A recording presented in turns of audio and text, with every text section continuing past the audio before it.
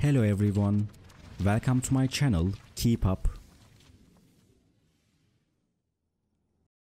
Today I come to you with a video about Özcan and Asli.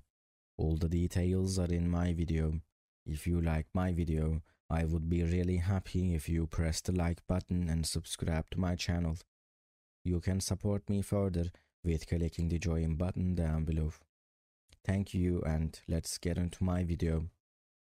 In a candid and revealing interview, Samar Dadgar, the former spouse of Turkish actor and singer Özcan Deni, has opened up about the reasons behind their divorce.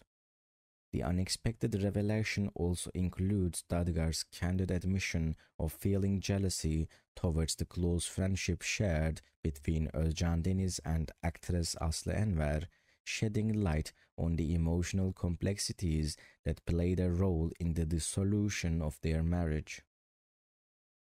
Samar Dadgar, known for her private nature, decided to address the rumors and speculation surrounding her divorce from Özcan Deni, offering fans a deeper understanding of the factors that led to the end of their relationship.